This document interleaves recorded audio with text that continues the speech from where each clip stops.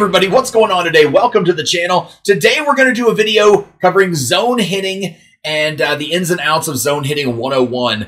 So you guys do me a favor, as always, make sure to smash that like button, subscribe to the channel, subscribe. So the things we're going to cover in this video are going to be zone hitting. We're going to cover my settings and what I prefer to use. We're going to cover the most important thing to success in all forms of hitting in this game. We're going to cover my timing mechanism, PCI placement, and kind of how my approach goes towards the plate. And then there's a little bit of a skill gap thing we're going to cover as well at the end. So let's get right into some practice, though, real quick here. And first things first, though, I am going to show you the controls. Excuse me. Not game controls, gameplay options, and we're going to go over my settings right fast. So for me, I prefer strike zone view for zone hitting. And first, let me say one thing real quick. I have learned how to do this and how to start using zone hitting from watching videos of other people doing it. And Magunsky in particular is one that I've learned, one of the best in the world. I've learned from. So if there's a lot of things maybe that are repeated in here or whatever, I apologize. I'm just, it's what I learned, and he's the one I learned from. So I want to give credit to him. But yeah, so I use strike zone view. I used to use on directional, and I, 17-time World Series player with directional, but I used to use strike zone 2 and strike zone high every once in a while. And but for zone, I prefer hitting the hitting view to be on strike zone, because I feel like I can get a better, a better zoomed in view of the ball and where to put the PCI. So your in-play view on offense doesn't really matter. That's just a preference to you. Hitting interface, obviously zone. That's what I'm using right now. And then your input type buttons, definitely buttons. Don't use analog for zone. I find that it will be very difficult for you to get that down, especially if you're a beginner and a new person learning how to use it. So analog type doesn't matter on that. Let's see, camera shift doesn't matter here. Plate coverage indicator on, yes. All right. So here's the new thing about this year's game, and they have this the custom PCI that you can do for your zone hitting. Whatever your preferences are here. So myself, I use this one called Starfighter. Since I'm new to zone hitting, if you're probably a longtime zone hitting user, you might use the similar ones to the ones that we've always had. But it's pretty cool. So you also have now this PCI center. I don't prefer the little 3 dots or the diamonds or the circles, so I like the altitude one because it's 3 lines. You guys will see that in just a second. You can change the color of your PCI. I prefer white personally. I think that it is bright enough that I can see it. It doesn't blend in with anything, and I can just get it to where I need to. So the PCI transparency is how much of the PCI you can actually see through while it's up on the screen. So the transparency of the actual PCI that's posted there on your center of your screen is what this is. Your PCI fade out, this is probably the most awesome thing they added this year. It'll allow your outer or your inner or both or none of your PCI to fade out as the pitcher goes into their windup. Now I prefer the inner and outer both to disappear. I find that this only leaves the center, and since that's the part you're really trying to square up on the ball, it allows you to see that particular icon right there on the screen that you're moving, and kind of, I guess, square up your mouse to it in a way is kind of how I think of it, like if it was a PC game. But that's how you would want to be able to get the most accurate square up perfects on balls, if in my opinion. But that's kind of difficult for some people, I understand. A lot of people just like the outer to disappear. They like to see the inner and the center part, and I get that completely. But let's move on here. We'll go those are my settings there for hitting. We're just gonna play some batting practice here and hit. We're at the new Rangers ballpark here, Globe Life Field. So we're facing Zach Greinke and playing as the Rangers here, facing the Astros. All right, so the most important thing to success in all of hitting, and we're going to cover that in the game now. And this is zone hitting, this is directional, this is analog. I don't care what kind of hitting you're using. This is the most important thing, hands down, in my opinion. Plate discipline. Plate discipline is key, folks. If you're not a World Series player but you're close, I bet you can honestly say to yourself that you probably struggle with a little bit of plate discipline from time to time. And I'm not saying all the time, but time to time. There we go. Joey Gallo bomb right there. So let's talk about plate discipline and how you can work on it. I've got several ways, and I'll make a video here in the next couple weeks that'll tell you guys a little bit more about plate discipline and how you can practice on that and making your game better. But the number one thing I tell people, and I've told people on this on streams, and I've said it several times. You guys have probably heard it.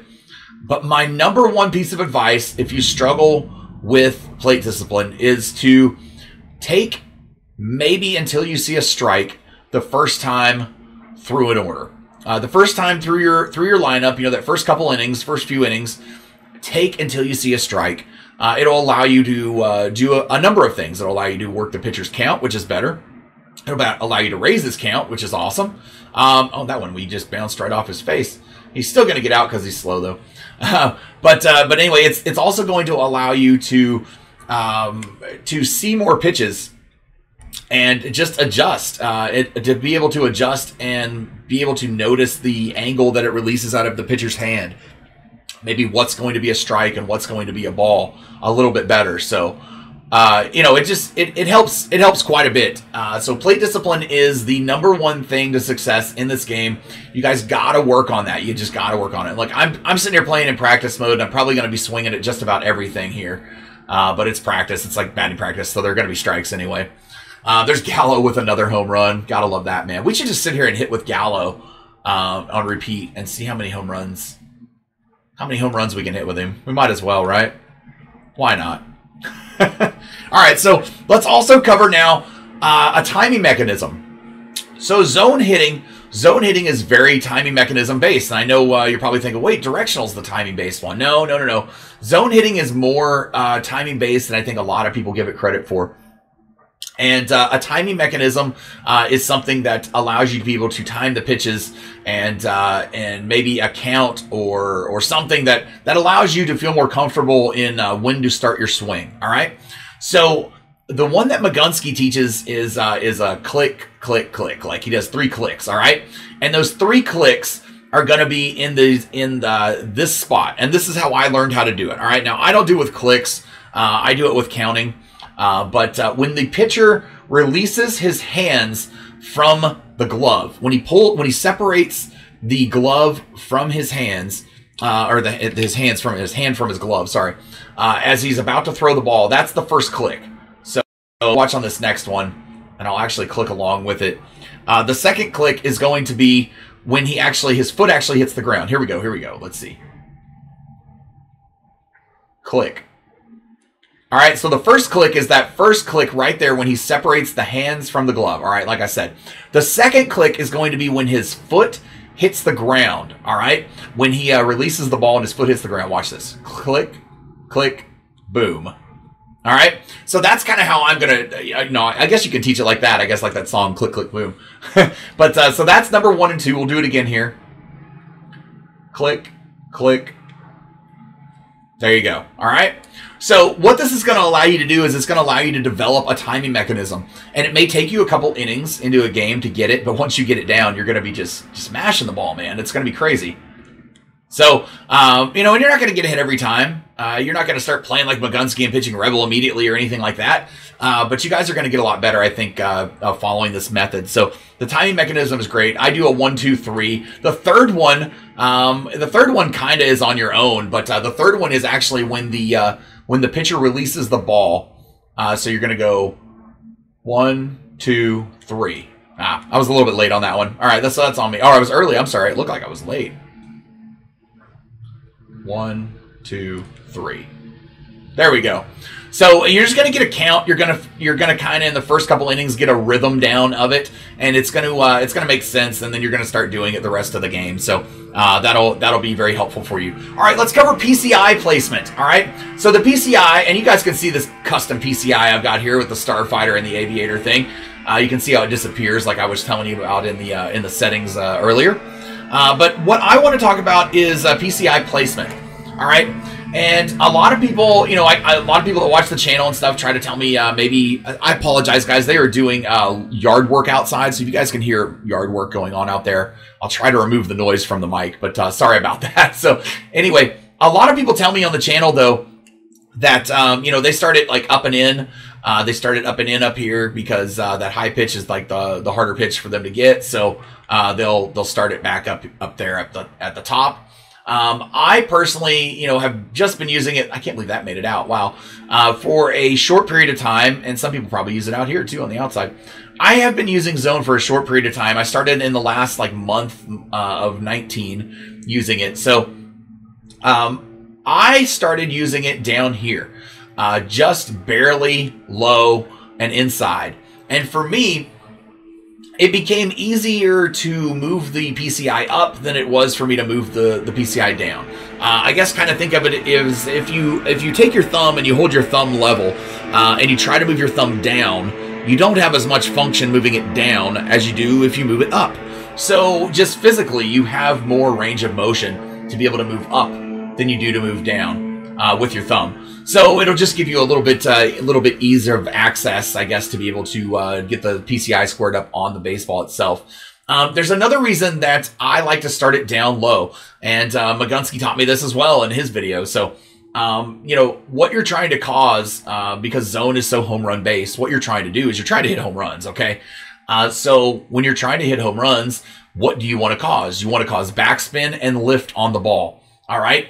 So if you start low and raise high to the ball, you're more likely to cause lift when the bat approaches the ball itself and actually makes contact. All right, so that's going to cause you to have a better home run result. There's one of those outfield crazy mistakes that needs fixed in the game right now.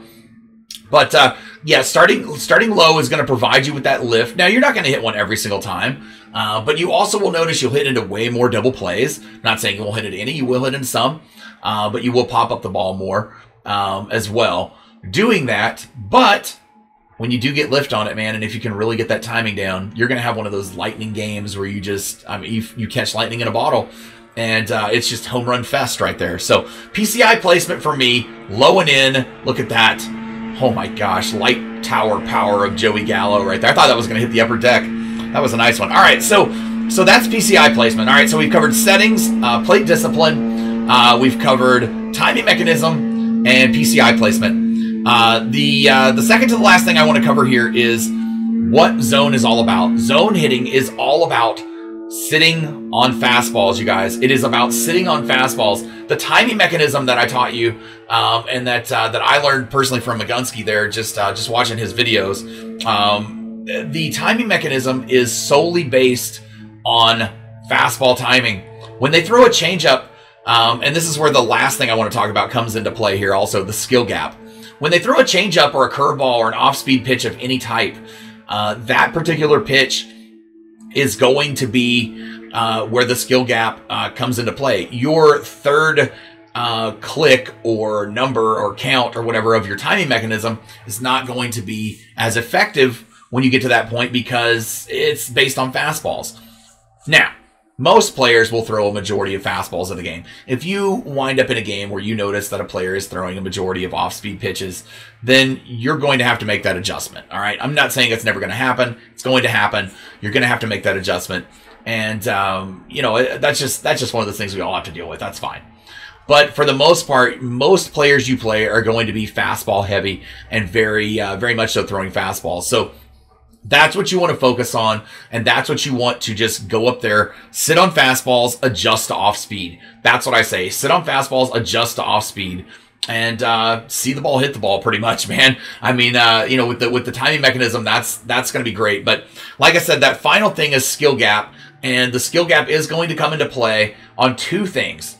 It's going to come into play, like I just said, on adjusting to off-speed pitches, and it's also going to come into play on your ability to move the PCI and adjust it to where it works best for you. Look, if you don't find that low and in for you is a better PCI placement, that's okay. You know, that's okay. I understand that. Now, I gave you the reasons why I think it's best to keep it kind of there, but for you, you might have a different range of motion of your hands a little bit more than I do. Okay, I'm 38. I'm a little older. You know, it's a little more difficult for me. I get a little arthritis every once in a while. So, but you might have a little bit ease of access more to be able to move down than I can. And if holding it up works for you, that's fine.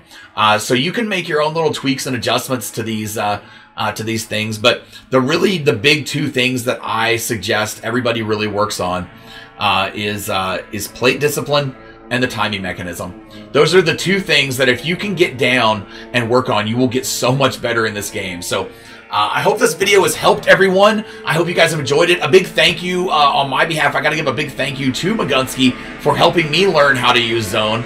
There goes the leaf blowers outside again, or the weed eaters cutting the grass. Sorry about that. But a big thank you to him for making his video and helping a lot. If you guys enjoyed this video, definitely go check his channel out and his video out, and give him a subscribe as well.